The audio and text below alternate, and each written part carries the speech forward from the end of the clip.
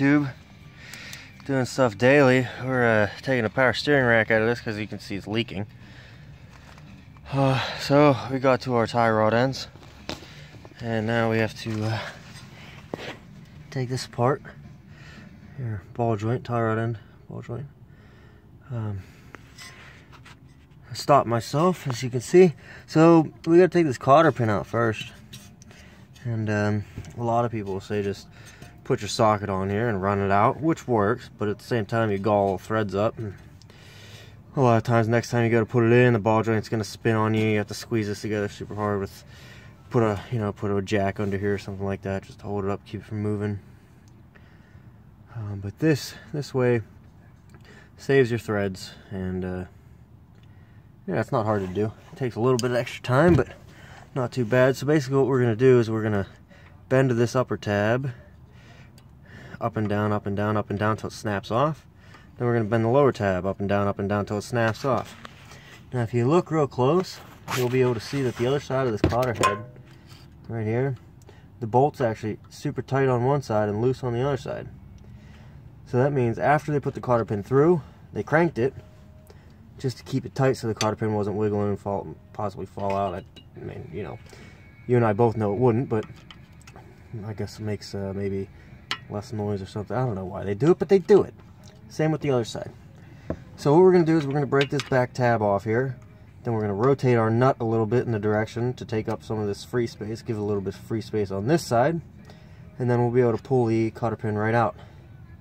If not, we can force it out a little bit, but we won't have to just take the bolt off, or the nut off, with the cotter pin still installed, which is our main objective, because we don't want to gall those threads up, because we like bolts and nuts to go together properly. So I'm going to pause the video real quick, and I'm going to snap this tab off, and then there's a bottom tab below it, right down there. We'll snap that guy off as well, and I'll show you what we have. Alright, so we snapped the top one off, pulled the bottom one up.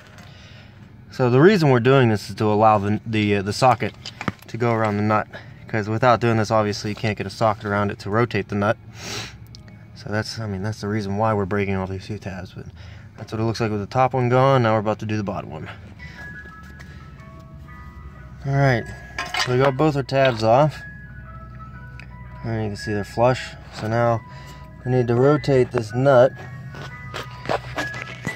Oops.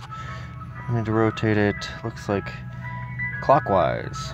This will free up the side on the key head, which will should in turn free up some side on this back side over here, which would have been, this far side, which would also have been tight. You can kind of tell that there's dirt over here and that's no dirt on that side. So we're going to go ahead and rotate it a little bit and see if we can free it up. Let's see if I can leave this on while we do this. It's an ice cream man out here. It's pitch black out. I don't know, maybe even probably 40 degrees. There's an ice cream man out here. That's, you know, guess he does it really for the kids, huh? It's catching on that head a little bit. Might have to tap it down. Okay, no, we got her to go. Okay. We said clockwise, right?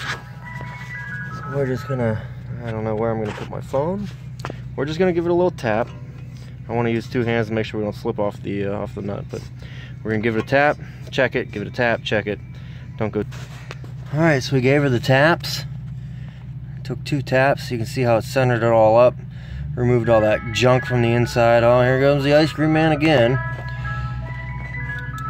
So now we're going to take our awl. We're going to go ahead and push it out from the back side. I'm also going to use my ratchet. The back side of the ratchet. Put it in here and make kind of lever action. Obviously I need all my hands for that, so I'll be back. Alright, so I don't know if you can still hear the ice cream man, but he's still there. Didn't take me too long. I got it free. First try. If you get it loose correctly, it's not going to be hard. And just pull it out. See that? No damage to your threads, no damage to the nut. Yes, it takes a little bit of time, but alright, so it was a little bit of time lapse. This is a 5-minute video. Maybe it took me 7 minutes. And I don't have to buy a new nut. And I did not destroy my tie rod end. I think that's a win. Okay, so doing stuff daily. Kind of pissed off about the driveway.